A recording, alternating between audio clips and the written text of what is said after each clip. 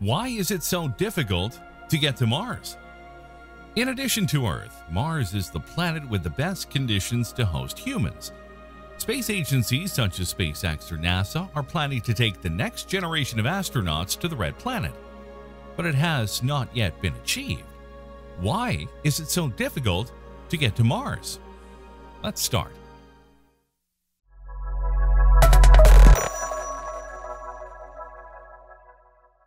During the space race in the 60s, NASA successfully took 6 missions to the moon that placed 12 astronauts on the surface of our natural satellite.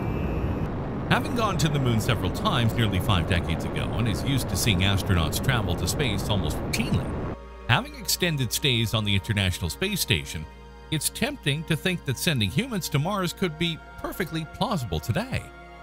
However, to the current date in 2022, seeing the first humans on the Red Planet still seems to be distant. Science and technology tell us that sending human beings to Mars constitutes a challenge of enormous difficulty and complexity that is far from everything that has been done so far in the history of human exploration of space. But the reason almost all others are derived from is one: distance. Mars is far away. We see astronauts frequently travel to space, to the International Space Station, the ISS. Before that, for years, cosmonauts traveled to the Mir station aboard Soyuz ships, and currently taikonauts travel frequently to the Tiangong space station in China. Popularly, one has the impression that the place to which one travels in these missions is very distant. However, the typical altitudes at which these stations and spacecraft orbit Earth are a few hundred kilometers. The ISS, for example, orbits the Earth at an altitude that is equivalent to the distance in a straight line between Madrid and Almeria, about 400 kilometers. This space region to which humans routinely travel is within the so-called region of low Earth orbits, and technically we call it LEO, low Earth orbit. Lunar manned travel involves traveling beyond LEO orbit, since the moon orbits our planet at an average distance of about 380,000 kilometers, which is about 1,000 times farther than the altitudes of these low orbits. A crew and their spacecraft are put into orbit around the Earth shortly after launch, while the distance to the moon was covered on the Apollo missions in about 3 days.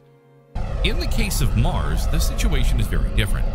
Going to Mars involves moving from a geocentric mission to a sun-centered orbit, or heliocentric, which is a massive leap in the distances involved. Although the maximum and minimum distances between Earth and Mars vary within a specific range, the minimum possible distance is about 55 million kilometers. This distance is achieved every 26 months when Mars and Earth have an approach gap that lasts a few weeks. These are huge distances compared to all manned missions to space so far. The maximum distance to Mars is 1,000 times greater than that between the Earth and the Moon, and approximately 1 million times greater than the distance separating the Earth's surface from the LEO orbits to which one travels typically. In other words, a single trip to Mars is equivalent to 1 million trips to the ISS space station. Without needing to know anything else, the data about the distance to Mars already constitute an excellent clue to glimpse the magnitude of the problem.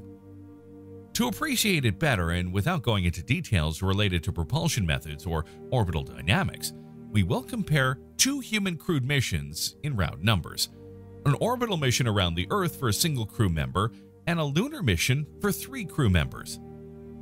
We start with the first orbital mission of the Mercury program of the early 60s, John Glenn's Mercury 6. In this mission, a 120-ton Atlas rocket was used, with a height of 29 meters.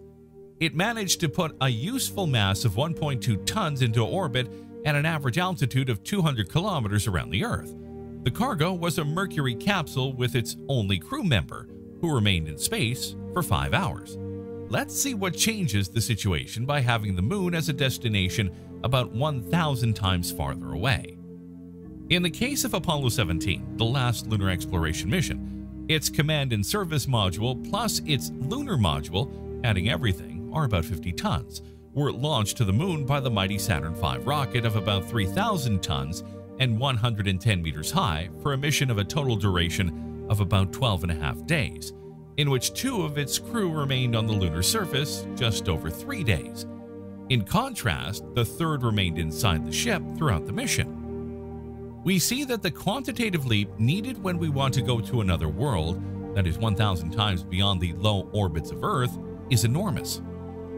On the one hand, the useful load to be launched happens to be 1.2 to 50 tons, while the size of the launch rocket happens to be 120 to 3,000 tons. Compare all this to a mission to Mars. For a mission to Mars, the crew will consist of 6 astronauts, and its duration, taking as an example the approaching gap in 2037, would be 174 days for the outbound and 201 days for the return, with a stay of 539 days on Mars. Such an extended stay on Mars would be necessary for the hope that the relative position between this planet and Earth would be optimal for the return with minimal fuel expenditure, which saves the shipment of hundreds of tons of fuel. This represents 914 days of stay on the red planet, or approximately 2.5 years. As we can see, the jump between the Moon and Mars is enormous, since doubling the crew and extending the duration to about 73 times that of the longest lunar mission means the need to provide and transport about 150 times more supplies. On the other hand, a longer duration of interplanetary travel means the need to provide the crew with more excellent protection against radiation, which is achieved in part by adding even more mass to the ships. Currently, this problem is not entirely solved. Another problem with a long-lasting trip is that things break down. Either the durability of the equipment will have to be substantially improved, or they will have to be able to be replaced by spare parts that will also have to be transported, which implies a greater mass.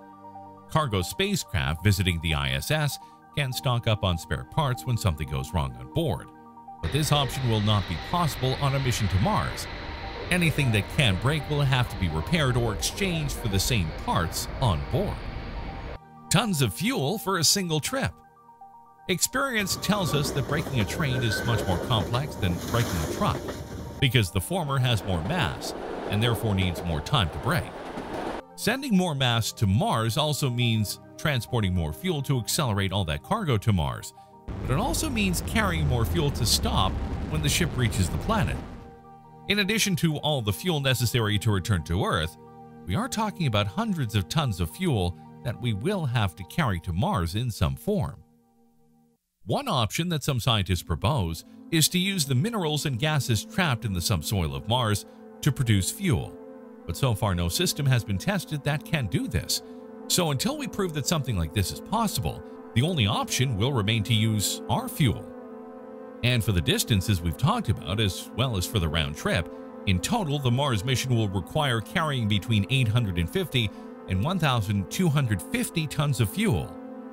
This is a massive amount if we consider that the ISS has a mass of about 420 tons, and that a ship with which we are familiar, the Space Shuttle, could only send into space between 15 and 25 tons approximately, depending on the altitude of the final orbit. The Ariane 5 can put about 20 tons in low orbit around the Earth, like the Russian Proton rocket, with the most powerful ships of the time. Taking all that fuel into space would take us about 10 trips at least. Thus, we can already intuitively anticipate that a single rocket will not be able to be used to go to Mars, but that several rocket launches will be required, as powerful or more powerful than the Saturn V of the 60s, to assemble in space different propulsion elements, fuel modules, habitats, and ships, which will have to be sent to Mars separately and in advance, in addition to the spacecraft with the crew, which would be sent last. Although it depends on various factors, they will require in fact 10 rocket launches with the capacity of the Saturn V or similar. But remember, the total number of Saturn V rockets sent to the Moon in the entire Apollo program was 9. The Saturn V was retired from service after the Apollo program, but holds the record even today as the most powerful operational rocket ever, capable of putting just over 120 tons into low orbit around the Earth and sending 50 tons to the Moon. It had to be specifically designed and built in its day to reach the Moon. The only rocket capable of dethroning the Saturn V could be the SLS rocket Space Launch System, which will have a similar or perhaps somewhat superior performance than the Saturn V. The effects of weightlessness. A time of 539 days out in weightlessness profoundly affects human physiology, especially worrying when arriving on a planet where no one can assist you. The ships that can be seen in the movies, with spacious and comfortable cylinder-shaped cabins rotating to simulate the acceleration of gravity, do not exist today. So astronauts who will go to Mars will suffer from weightlessness throughout the mission. It is not yet known precisely how they will recover when they reach Mars. For psychological reasons, 2.5 years is a very long time.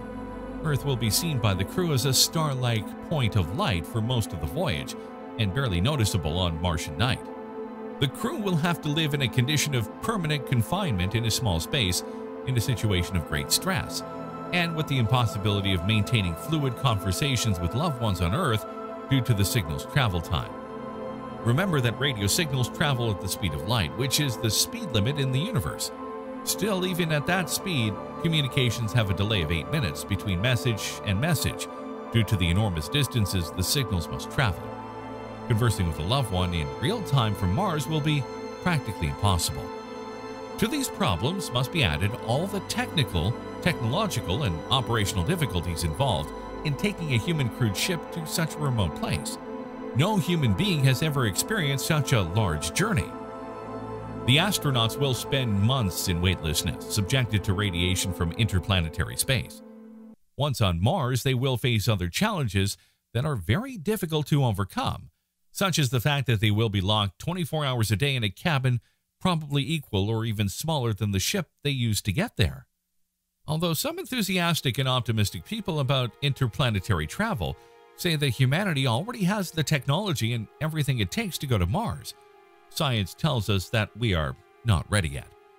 The difficulties and challenges that arise from interplanetary travel are still considerable and difficult to overcome, but we may have the technology to achieve it.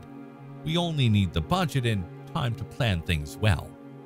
NASA has estimated that with modern science and technologies, it will be possible to take the first humans to Mars before the end of this century. Others think that in reality, there is much more to be done than that, and the most optimistic think that it will be achieved in the coming years. What do you think? Do you think we will be able to get humans to the moon very soon, or do we have many problems to solve? Let us know what you think in the comments of this video.